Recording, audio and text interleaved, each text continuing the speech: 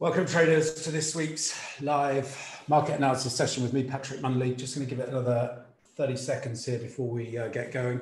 Before I do so, can you just type a Y in the chat box if you can hear me loud and clear, and you can also see the Tickmill welcome screen. Good stuff. Okay. Okay, so that's 2 o'clock UK time, and 1st of July, first day of the new month, new quarter, and second half of the year. So let's get going. Before we jump into today's discussion, important to just adhere to the risk disclaimer. Views and information expressed by me here today are solely mine. They're not representative or indicative of those held by Tickmill UK or Tickmill Europe Limited. For those of you here for the first time, brief introduction to myself. After I graduated from university, I joined a City PLC consulting firm. I left with some colleagues and went on to successfully co-found and exit a consulting startup focused on C-suite executive search for technology businesses. So I basically had a front row seat to the dot-com bubble, witnessing people make and lose a fortune quite literally overnight in the markets. So I had some time in my hands and I decided to explore my curiosity for the markets, had some capital to play with, and I started day trading the S&P 500, or probably more appropriately, day gambling. After some early beginner's luck, I racked up some pretty solid gains. However, as is often the case, my beginner's luck ran out, and as the market phase changed, I began to average down in losing positions, basically giving back all my gains and ultimately taking a significant six-figure hit to my personal capital. To say this was a gut-wrenching and sobering experience is really an understatement. I had to stand back and figure out if it was feasible for me to make a living from the market. So I decided to get serious about trading and sort out a mentor with an excellent trading track record. Working with my mentor for 18 months to 2 years was a period during which I upped not just my technical game in terms of developing a strategy that crucially suits my personality, extensively back and forward testing my strategies, all of which were underpinned by a rigorous risk management approach. But I guess most importantly, during the period of mentorship, I significantly developed my mental game. And probably the most important watershed shift I made was from being a highly goal-oriented individual who was purely focused on financial gains to becoming a process-oriented individual. So what does that mean? Well, it means I had to stop focusing on what I could make from the markets and start focusing solely on managing my mindset to allow me to consistently execute my trading strategy, oftentimes in the face of negative feedback from the markets in the form of losing trades. But once you become process-orientated and have a professional trading mindset, and you understand the true nature of trading being a numbers game in which you're simply playing the probabilities, you lose the emotional investment, that hellish emotional roller coaster of living and dying by the outcome of individual trades. So I'm no longer concerned with the outcome of individual trades or even a small string of trades. My focus on the next 100 trades, because I know if I focus on excellence and execution, my edge will demonstrate itself over an extended series of outcomes. My multi-strategy approach has delivered annual profitable returns since 2008. Since 2013, I've also been managing investor capital through a managed account service. And as you can see on the screen, I've been delivering annual positive returns. I'm currently responsible for managing a multi-million-dollar portfolio. Since 2010, I've also mentored hundreds of private traders of all experience levels, from complete novices to former CME floor traders, in developing the technical and mental skills to reap consistent returns from the markets. In addition to my fund management and mentoring, I'm also a resident market expert, exclusively providing market and trade analysis to Tickmill.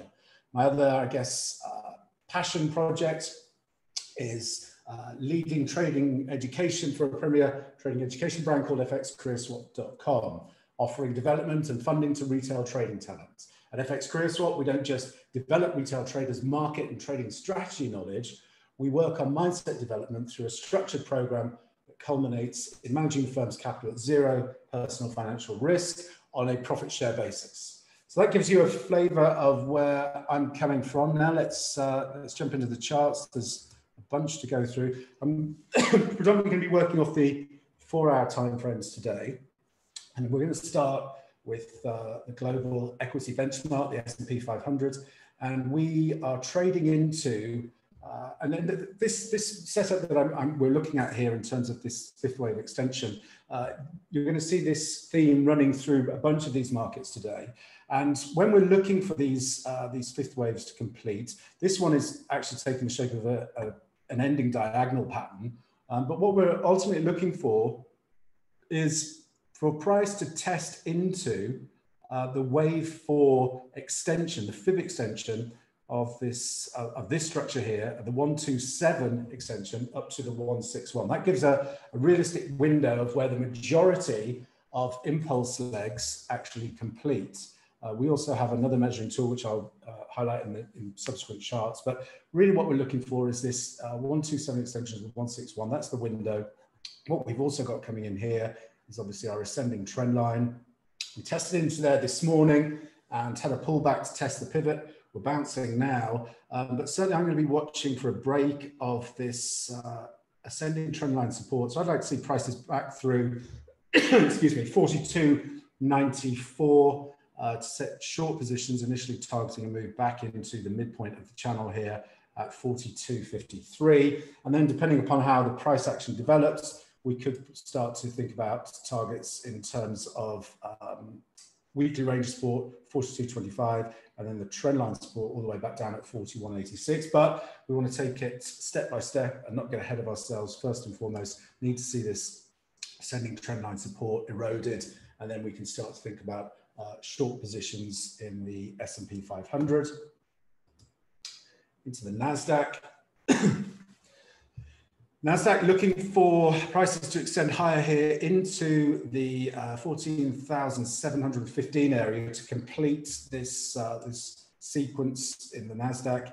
And then again, what I've been looking for is a pullback. And certainly we can see this ascending trend line support would be the primary objective here, 14,455. From there, we may extend again in the NASDAQ to new highs here, because what we've got running along the top side here, if I zoom this data out, let it catch up, there we go.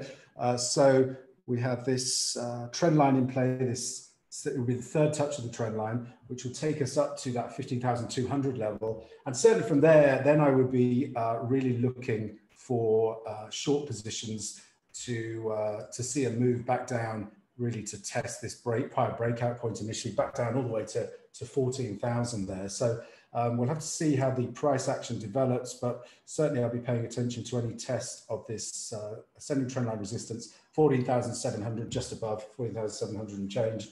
And that would be the initial opportunity to fade this move, certainly while we've got this momentum divergence in place. And then we'll see how we trade if and when we get back down to test the ascending trendline support. Dow Jones. Now the Dow has tested, this is the trendline resistance which I was tracking here. We tested it, we got a little bit of a sell-off, pulled back into the prior highs here. We're bouncing a bit again now. Really want to pay attention to a couple of closes back below this this trendline resistance to get excited about an opportunity on the short side. It may be that what we're going to do now is pull up and retest this resistance level here, 34,800, and maybe from there we start to see prices drift lower. Again, paying attention to the fact we've got some nice momentum divergence in terms of the Dow. We've got the DAX here. DAX has this, and again, another ending diagonal pattern. So what we'd be looking for with the DAX is if we can trade through here, we'll extend this over. So we've got that 127 extension, which will be the initial target for this move higher if it plays out. So I'll be anticipating we see something like this develop, and then from there we should see the sellers step back in again, especially given the significant momentum divergence we've got in play there. So keep an eye on 15,950 in terms of the DAX. Nikkei 225, still the weakest of the bunch at the moment, and there isn't really a setup as such to pay attention to with the Nikkei. The VIX, I posted this chart earlier. The VIX is in a very interesting position. I'll actually just jump out to the weekly chart here with the VIX. You can see we're sitting on a weekly trend line back through November 2017. We're at the third touch of that trend line, which I would anticipate will be an area where we could likely see a bit of a spike here in terms of volatility. So I'm looking for long positions, building position on prices below 1550, down to that 14 level. And certainly I think we can see an extension here in the near term to the upside. And obviously this idea about the VIX having a bit of a spike here coincides with a potential for a bit of a pullback in terms of the equity markets. I'm not, once again, not in any way, shape or form predicting a crash, just simply a tradable correction in what is a very strong bullish trend. So let's see how things develop in the VIX, but I'm on the long side of that trade, certainly. Let's look at, this is the equal weighted dollar index. So this is the dollar index versus the euro, the yen, sterling, and the Aussie, all in equal weight. I was tracked last week looking for this pullback into this trend line, prior trend line resistance to act as support. We traded just above there. Now we're in what I think could be the fifth wave extension. So when we're thinking about the fifth wave extension, like I said, what we're looking for is for price to test the 127 extension. So let's just draw this. Nope. So this is the zone that we're looking for, ideally, for a fifth wave to complete into. So in terms of the actual Elliott wave structure here, we have, let's call this our 1, 2, this is our 3, 4, and we're looking for a fifth wave to complete, ideally, in this window. Now, another tool we can use to help pinpoint this area even clearer is measuring the wave 1 and overlaying it versus the wave 4 low. And you can see there, so now what we have some confidence developing here, because not only do we have the 127 extension and the 161 extension of the wave 4, giving us a window between 119.22, 119.49, but we also have an equality objective versus our wave 1 structure coming in at 119.33. Additionally, here we have daily and weekly range resistance. So we traded we touched to the tick, basically, that 127, and we've seen a little bit of a pullback here. What we'd want to watch for now to get additional confirmation, let me just get rid of that because that's not working. And I'm trying to move this line, that's it. So what we can use now is a simple trend line to give us the heads up. So if we can break this trend line, get through daily range support here at the 118.93 level, that would be the first indication that potentially this wave 5 structure is complete. Now that's going to have an implication for the FX majors. We're going to look at those in a minute. First of all, here's the dollar index, the equal weighted dollar index. I've added some time measurements in here as well. So when we're looking at, again, for these patterns to complete, this was our last leg to the downside. And if we measure using the fib time extension tool that you can get on TradingView here, so it's fib time zone. So what we're looking at here is this basically represents 2/3 of the time, 61.8% retracement or extension, in time versus the amount of time it took for this decline to take place. More often than not, we'll see corrective moves complete into that zone, and certainly we wouldn't want to see this move extend above the 100% extension in time, as that suggests potentially a new trend is in play. But what we're looking at here with this dollar now, again, we just bring in the trend line. So what we would want to see to suggest that potentially we've got a wave 5 high in place here would be that we take out this trend line and roll over. Now we haven't reached the 127 extension. But what we have potentially got here is a double top scenario, or what Elliott Wave practitioners would refer to as a failed fifth, whereby we get this double top. But no, we didn't get any divergence on this last high. So my sense is that we could see a pullback here, but I'd still prefer to see one more high here in terms of the dollar index, giving us that momentum divergence then. So if prices extend back up into this, this completion zone that I've highlighted, that would mean that we don't make a new high in terms of momentum.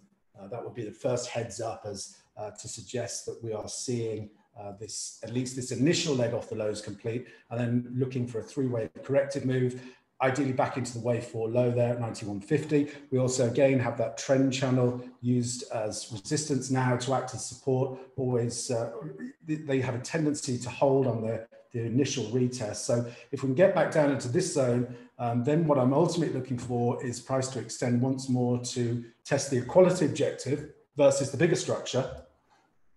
And that's this leg here, an A, B, C, 93.74 is what we'd be looking for. And if we can get into there, then watching for potential bearish reversal patterns to set shorts again, looking for new lows in the dollar would be the play there. 10-year yields, just drifting lower here at the moment from the highs that we saw at the end of March. And again, in terms of downside objectives for this move, we have an equality objective. So we tested into the equality objective and have bounced pretty strongly. So what I'd be anticipating now, certainly if the dollar is going to pick up a little bit here, is that we could see another leg higher here in terms of the yields. Now, one thing that's going to be driving that is the jobs data tomorrow, because if we see the jobs data come in weak again, a third week print, then that's going to give the Fed cover, and we probably see yields roll over from here.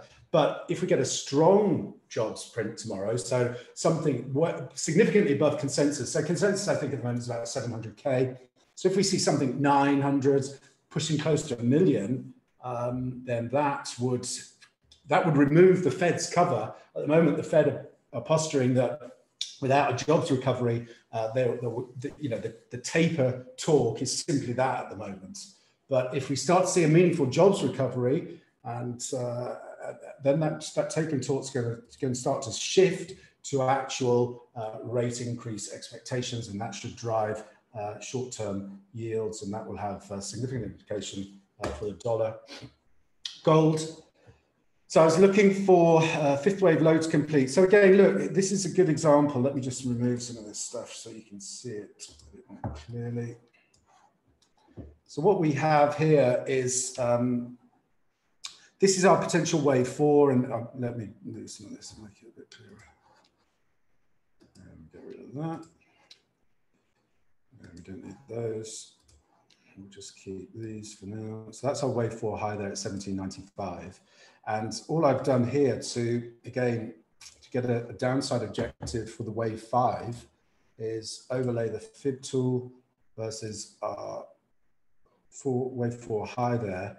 And our target zone is the 127 to 161 extension. We trade to the tick virtually into that 127 extension, and we're seeing a bit of an uptick here now in gold.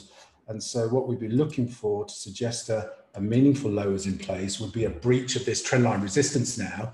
And then what we would anticipate, because we've got this impulsive decline, we'd then be looking for, I'll just remove those, we'd then be looking at a minimum, a 3-wave corrective pattern. More often than not, they form into these type of inverse head and shoulder scenarios. And then draw that.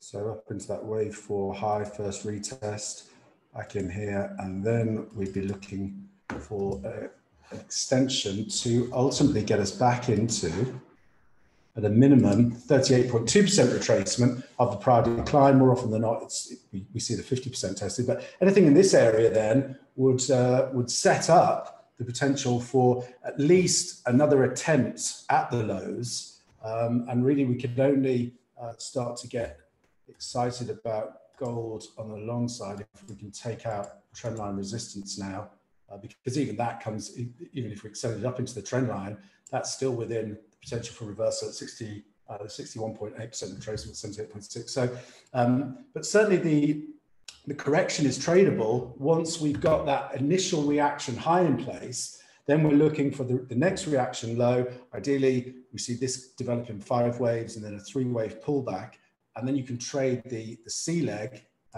to the upside. So keeping an eye on gold here, want to see this trend line go. If we can't take out the trend line, then there is still the potential that we haven't completed to the downside yet. And what we'd be looking for then would be a move like this, probably testing into the close to the 161 extension of the wave 4, and then we'd be looking again, ideally maintaining obviously momentum divergence to suggest we have a tradable low in place. So that's what I'm watching in terms of gold. Silver, similar story really to gold. Again, potential for a failed fifth wave here with that double bottom. And look what's important to monitor is, are we getting significant divergence? And yeah, we have. And we're actually now, in terms of silver, we're through that trendline resistance. So we could have a low in place here in terms of silver. So what's the structure that we look for? Well, maybe we get a test up here into the 26.48. Let's change that. So what I'd be looking for now with silver would be this type of pattern to develop, and then we get that C wave correction that we can look to play once we have a reaction high and a reaction low in place. And again, you can use the momentum tool. I have the RSI stochastic here. What we'd be looking for is the next time the RSI stochastic rolls over back below the 20 level, we wouldn't want to see a new low in price. So as long as we don't have that new low in price, then we can look to play bullish reversal patterns for the quality objective versus the initial reaction structure off the lows. Crude, obviously OPEC, headlines all over the place today. We're trading up into now the top side of another potential ending diagonal here. Let's measure up and see what we've got in terms of targets. So yeah, we're trading right into that 75.36, 76.23. Have we got momentum divergence? We have just about at this stage, but is still valid. So what we'd be looking for there would be reversal now back through, certainly want to see 74.21 taken out, and then we can think about a retest of 72.24. But again, this is pretty much a news-driven move at the moment, but still respecting the levels in terms of identifying where we're likely to see a pause or a refresh. Nothing to do in copper at the moment. I'd watch copper at this area here. So this is an example of that ABC structure. So we made a reaction low here. We had plenty of momentum divergence. We extended higher to put in a reaction high. We then did a 3-wave corrective move. 1 second. So you can see we have this move here in a 3-wave structure. So that gives us a reaction low. And now what we have, note when we got down into this low, momentum was back below the 20, well, it was very low, but below 10, but we didn't make that new low in price. And so that's giving you that first indication that potentially we're going to see an extension higher. And what's the target for that? Well, the target is going to be the equality objective versus this structure here. So we're looking now for a potential test of 444.90, and then we've also got that that trendline resistance coming in there. So we could be looking at something like this now before setting up for another attempt at the lows here. So you can see how you can start to build this out pretty methodically as to where the opportunities are to play these corrections. Bitcoin. So again, Bitcoin broke, let's just bring this here. So we took out the trendline resistance from those prior highs. We made a move through the resistance. Now we're back in, testing the monthly pivot, testing range support. We're back below the 20 level on the RSI stochastic. So if we can get a bullish reversal pattern, ideally now we want to see it take out 35,211 on the upside. And then what we can do is measure that current move here. So if we get that, then we can be looking at the current range resistance really back up to 41,267 in terms of Bitcoin. The only one caveat I would suggest with this one is that technically we have made, let's see if this tested. You can see we've tested the equality objective versus the actual spike down here, and we're seeing a sell-off. So this is a little bit more ambiguous in terms of Bitcoin, and we're certainly still, you know, in a downtrend, and we've held that to the tick. So it's going to be a little bit more difficult there in terms of Bitcoin. We did get plenty of divergence into the low, but this is why in this instance, certainly you'd want to see this high exceeded before looking on the long side, because it could be now that Bitcoin is in the first phase here of making another leg lower to complete a 5-wave sequence. So this is where you have to just wait for some of these key levels to go before entering the market. Dollar yen. So I was looking for the dollar yen to test this ascending trendline resistance here. We've got some momentum divergence developing. We're tested weekly and daily range resistance, and we're seeing a bit of weakness develop. So I mean, if we can't make a new high here and we extend, let's say, back into the midpoint of the channel, and we get another rotation, another attempt higher, but fail to get a new high in price, but we do get momentum coming back above the 80 line, then that could be the signal that we're going to see a bit of a deeper pullback here in terms of the dollar yen. Back looking at 110.25 would be the downside targets. But in terms of the ideal objective, what we'd like to see is the top side of this trend channel tested before looking to get in on the short side. We've also got these prior highs over here. Let's load a bit more data. So the ideal scenario would be that we actually spike there and just run the stops before rolling over. So keep an eye on the dollar yen.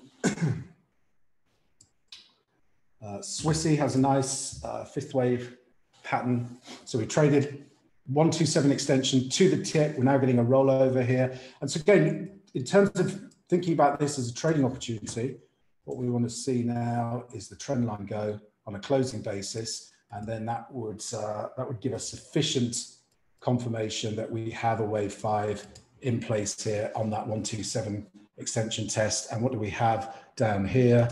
Lo and behold, some nice momentum divergence setting it up for us. Euro's come in, again, potential failed fifth here, because the actual downside objective here, let's bring this in, is that 127 extension and potentially the 161, where we've got weekly range support, we've got this ascending trend line. So we'll see if the euro can break through on a closing basis, this descending trend line resistance, then we may have a failed fifth wave low in place, and then we can start to think about the euro extending back up here and probably doing something like this before looking at those downside targets again. Sterling. Similar scenario here, potential double bottom because the objective to the downside hasn't been tested. Let's bring this in. So we'd be looking for 137.27 to really complete this sequence. And again, it's got a bit of work to do here. Let's just bring in a trend line and see. So although this, it looks bullish, although it looks bullish at the moment, let me just redraw that. We've still got a bit of work to do in terms of eroding this trendline resistance. So we're just seeing a trendline support at the moment. So we could pop up here a little bit more and then see another leg to the downside to complete the sequence, before then seeing a bigger corrective move to correct this initial sequence off the highs. Similar story in the Aussie.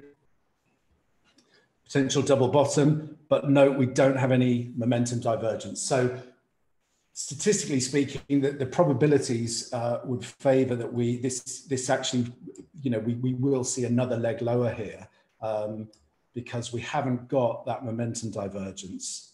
Oh, well, we've got it's marginal, but it's, again, like I've said previously with these divergences, you really want them jumping off the screen at you to give them credence. Kiwi. So the Kiwi looks like it's going to attempt to do an ABC here. So let's measure this one up because this one has got potential. So whilst we hold this reaction high, reaction low, so we can see the Kiwi now extend up into 71.36 and probably do something like this. And then still looking for lower prices because we've got a downside target here on the Kiwi at 67.98. So that would be the play to watch in the Kiwi if we can hold this swing low at 69.65. I'd certainly be interested in looking at short positions up into that 71.36 area. Right, guys, we've been running there for half an hour. That's the allotted time.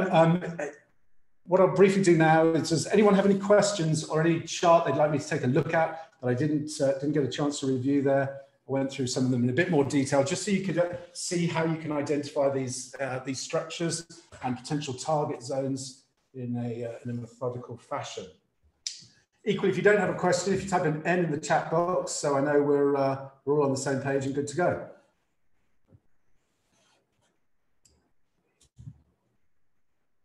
Good stuff. Thanks very much for your time, everyone, and I hope you found this useful. Same time next week. Thanks very much.